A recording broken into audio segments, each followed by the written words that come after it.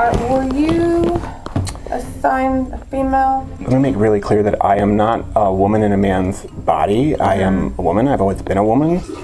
It's definitely positive. It's 2019, and you know what that means. Men can get pregnant too.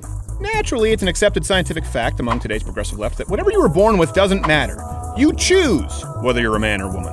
It's not correct that there is such a thing as biological sex. The biggest one for me is when I hear a man who wants to be a woman and vice versa. They don't want to be a woman, they don't want to be a man, they are. Excuse me, it's ma'am.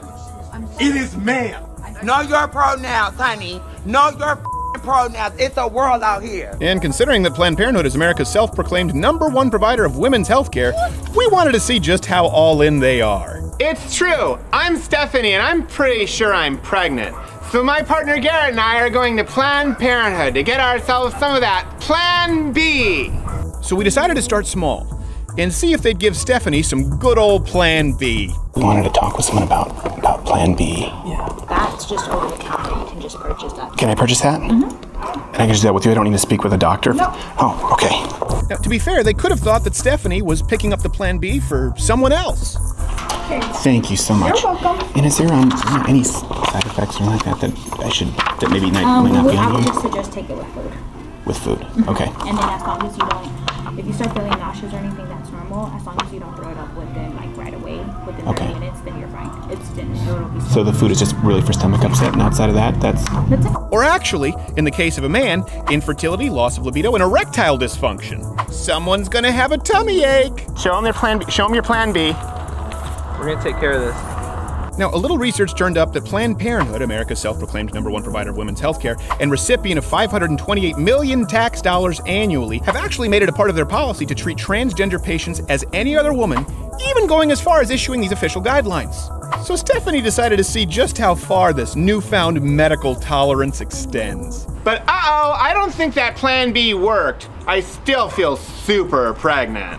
Isn't she glowing? So we decided to go to another Planned Parenthood to get our official pregnancy test. So Stephanie and Quarter Black Garrett scheduled a pregnancy test along with a follow-up with a nurse practitioner. And for good measure, we brought the urine of an actually pregnant woman along with us just to see how far the tolerance extends beyond, medicine. Now, I know this may seem childish and stupid on the outset, but keep in mind that while a positive pregnancy test for a woman can come as great news, for a man, it's largely indicative of testicular cancer. So will Planned Parenthood do the responsible thing and let a man know that he could have potentially life-threatening cancer, or stick to their progressive guns and follow their code of conduct in regards to transgender patients? Now, keep in mind that this video has been edited both for time and maximum hilarity.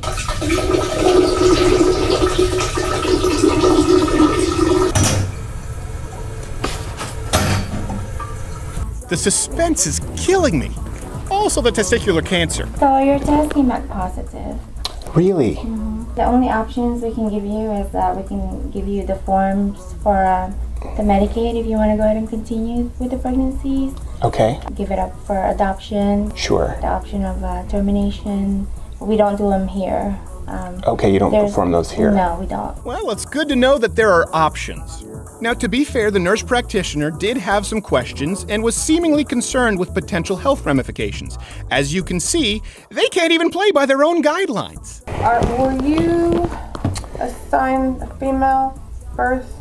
Do you mean if I was Were you born? misgendered by a doctor when I was born? Did they consider you a female when you were born? I was misgendered at birth, yeah. Okay. I don't see how that's... I mean, do you have ovaries, a vagina? But a little righteous indignation threw her off the scent. Let me make really clear that I am not a woman in a man's body. I am a woman. I've always been a woman, and I'm currently living as a woman. So they did identify me. They misgendered me as a male when I was born. Okay. But are these questions that are asked of every woman who comes in here? Yes. Yeah. If they have ovaries, if they take testosterone? I'm asking what any medications that you take. Okay. After all, gotta get back to that handbook. And thank God, at no point was there any mention of potential testicular cancer. So it's a positive test. I want to make, okay. Yes. Okay, good. Yeah, that was positive, so. It's a clear answer, is what I'm saying. Okay, good. Yes. It's not one of those kind of purple, maybe blue. No, it was dark. Okay. So is there a scale of how dark it is? Does that mean how far along I am? Technically go by that, but okay. The fainter the line is, it's usually lower hormone, but no, you can't exactly go by that for dates. Sure. But it's not like it's pretty distinct. Okay. Yeah, it's definitely okay. Positive. So, okay. Well, come on up to the front and we'll get you checked out. Okay, thank you very much. Sorry to get your business. Yay, no ball cancer here. I'm just pregnant. It's official. We're pregnant.